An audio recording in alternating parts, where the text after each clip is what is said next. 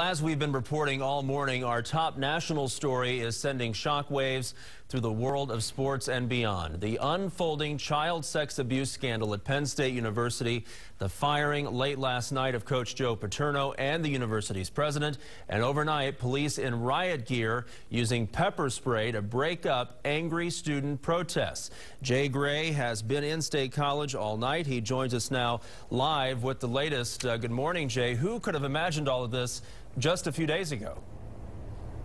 Yeah, you're absolutely right. Good morning to you, Justin. And it's amazing to see how this has all unfolded. In less than a week now, the legendary coach has been fired. The university president, as you talked about, also relieved of his duties late last night. And just a range of emotions pouring out when that word spread across this campus.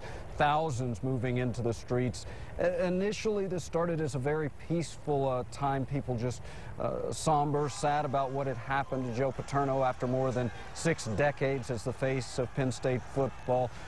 But it did turn violent at some point. At one time, some of the protesters overturning a television news van, breaking some windows. There were a few arrests, no serious injuries though, and that's the good news here as the university tries to move forward, though there are indications today that the embattled former coach Paterno may speak publicly about what's happened here.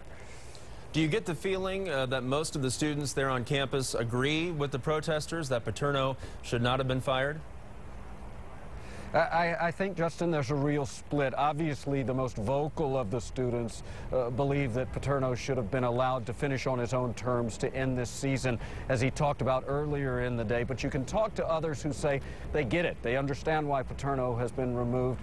They feel for the victims in this case, as everyone does here. And a lot of people who are angry about Paterno's fate are quick to point out that they feel for those victims of the alleged abuse here. But there is also a faction that says this needed to be done, that Penn State needs to move forward, even though they all understand that's going to be a very difficult process.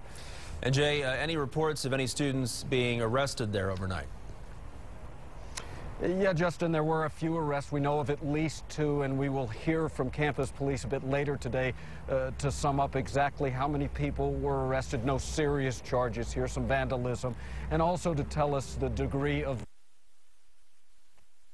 that severe as things were dispersed rather quickly after it got out of hand.